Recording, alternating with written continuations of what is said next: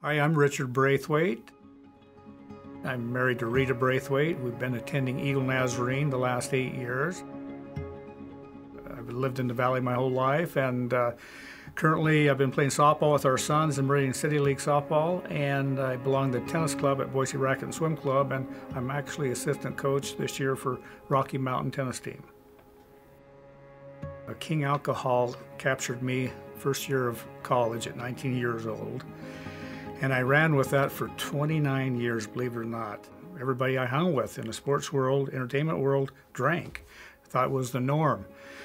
And it wasn't until the last 8 years that I was really a functioning alcoholic, and it brought me down to my knees until my last bottom 13 years ago.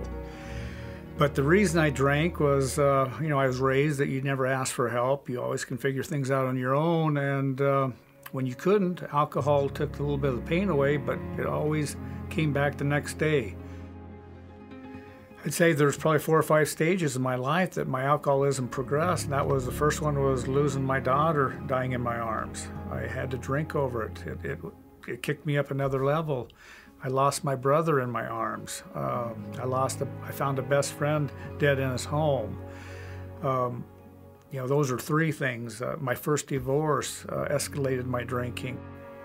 It catches you, and you can't think you can go without it. And so it got to the point where I had to wake up and have a drink in the morning just to shave. I knew who God was, but I never reached out to him. I always did the foxhole prayer, like, God, please get me out of this one. I promise I won't do that again. But it wasn't until my bottom 13 years ago when I got busted up, had 11 broken bones, and got taken by someone and put into an abandoned schoolhouse for 8 days that I hit my bottom of bottoms. In that 4th day of being in that schoolhouse, I got down on my knees and knew that I was probably going to die from the pain. And I sincerely asked God, I go, God, if you're really there, I know I'm probably not going to make it here. No one knows where I'm at. And I go, if you could just take the pain away from me, that'd be enough. Can't even tell you if it was a half hour later, but the brightest light came over me, and the most incredible experience happened to me. It was like the pain was being carved away from 11 different injuries I had on my body, and I felt like $1 million. And I just go, oh my gosh, there is something out there. And I just kept that peace. It was a peace I will never forget. Probably another hour later, I said to God, I said, God, do that again. If you do that again, and I get out of this mess, I promise I will tell everybody about you.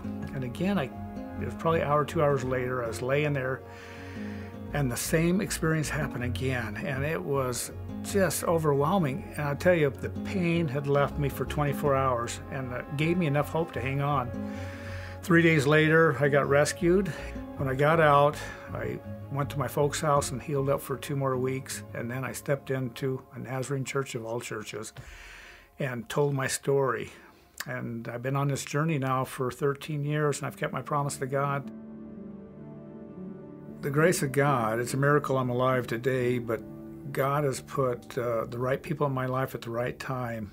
I never was one to make decisions on my own. They never came out right, so I've learned to ask for help with our small groups, which is probably the biggest thing I could promote to people, is get into a small group so that you have accountability partners, and any decision, any hardship that you go in life, that you run it by one another, because in a small group we pray over each other.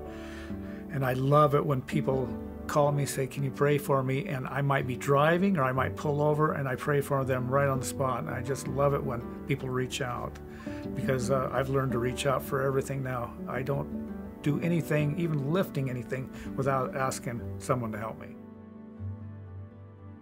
I'm Richard. I'm made for more.